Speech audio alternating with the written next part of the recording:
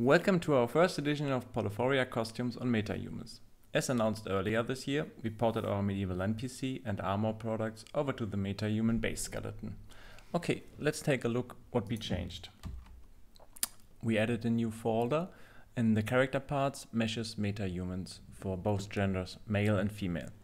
You have there the different chest pieces aligned to the Metahuman base skeleton, as you can see here. Just open this chest piece. Everything is aligned to the tall normal weight body.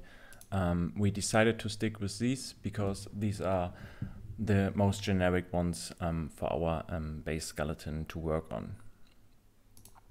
Okay, here everything is on, as you can see, as well with the groom component from the Metahuman heads. And you can change here these different torsos depending on your need. For sure, if you have to plug a hood on the character, you have to remove the hair component. And this depends all on how you want to integrate these. Yeah, this as well with the sport trousers. Here I made a few pre-made samples, some villagers, some citizens, the rich people, and also the male. Everything is pretty easy to understand and forward. As mentioned before, we have these different folders here on the meshes Metahuman, and the skeleton you can find in animation directly. Different samples with heads. This is for the medieval NPC. The cloth component is still missing. We're gonna add these with another update in the near future. Here are our medieval armor dudes on the same skeleton. You can change the meshes here, as shown before.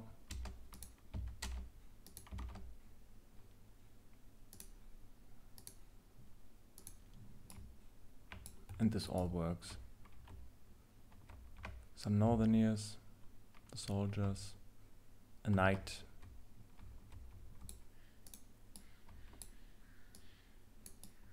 Yeah, this is all working. Okay.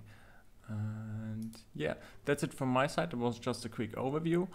Feel free to contact us in case you have any questions so far. And yeah, we hope this update is fine for you as a first pass.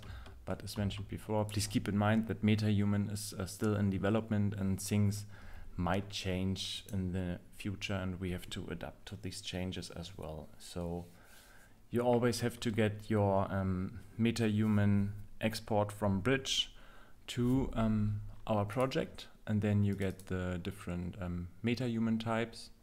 So here are a few samples. Let's go to skeleton mesh here. And I select this face, and I'm gonna change it with another face. Yeah, and this is something you gotta have to do on your end, because it's not allowed by Epic to submit our stuff created with Metahumans.